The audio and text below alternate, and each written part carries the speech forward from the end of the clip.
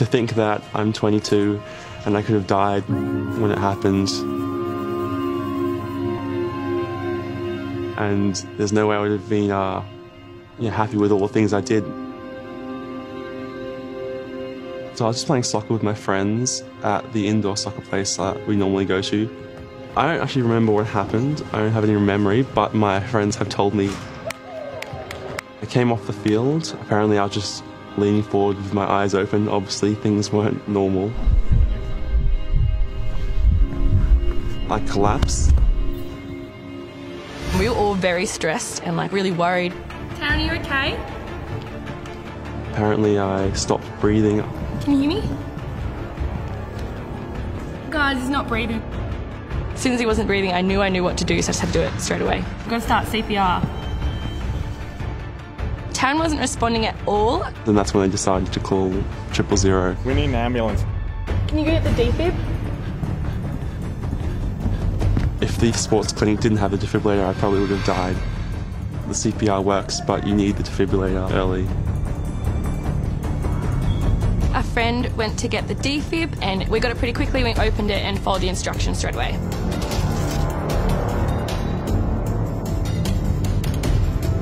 Apply pads to patient's bare chest. The instructions were really easy to follow and there was lots of pictures and diagrams and the voice told you what to do in real time. Analyzing. Stay clear of patient. Shock advised. Shock delivered. Begin CPR. A couple of times while we were doing compressions, he started breathing on his own again, and we put him in the recovery position, and maybe 5 seconds, and then he would stop breathing again. We're always hopeful and tend to see a better response when people have good bystander CPR prior to our arrival.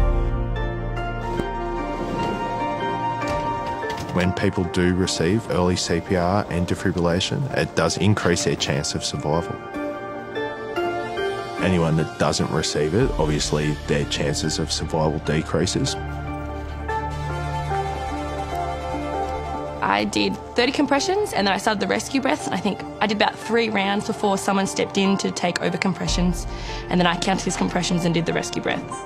It's important people feel confident and comfortable to start CPR. A lot of people think that it's difficult. It's a really simple skill, and we always say any CPR is better than no CPR. Even if you're unsure that you're doing it right, we always recommend that people do try.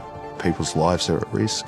So I think if this happened to you and you didn't have any training, I think you should call 000 straight away, have a go at doing some compressions and send someone to look for a defib. I was so happy and grateful because I knew that from what I was told by everyone, they did an amazing job and they did everything so quickly. Any cardiac arrest that we get back is great, and to see him walking around today is excellent. I think I've heard statistics like only 1 in 10 people survive a cardiac arrest, and that brain damage is very common, but because they did CPR so well and so quickly, it kind of saved not just me but also my brain.